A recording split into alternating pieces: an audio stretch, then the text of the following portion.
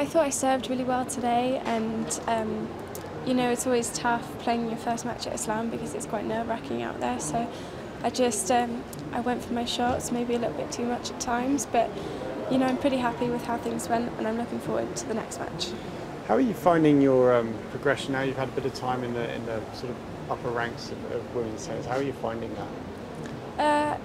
Yeah, you know, you just get used to it, and it's definitely tougher playing more high-level tournaments, and you know, this will be a really tough year, I think, because I'm trying to up my tournaments and yeah, play as many matches as I can.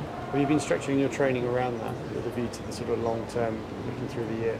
Well, I've just, at the end of last year, I did a 6-week training block, so that sort of set the base for the whole year, and then whenever I can, we'll do mini training blocks and stay as fit as possible. And how is it being in Melbourne? Because obviously you've got a bit of an affinity with this place anyway. How is it? It's good. I love Melbourne. Yeah. I had some great support today, and a few of my relatives flew over from Perth, so it's really good to have them here. And looking forward, what do you think next round? It's definitely going to be a tough match against Petra. You know, I'm going to go in with nothing to lose and just try to play as well as I can, but she's definitely a tough opponent. How do you, I mean, she's a big hitter, you're a big hitter. How do you deal with that? Sometimes she kind of fades in and out of matches as well. Do you play on that, or what do you do to kind of prepare yourself to play against someone like that?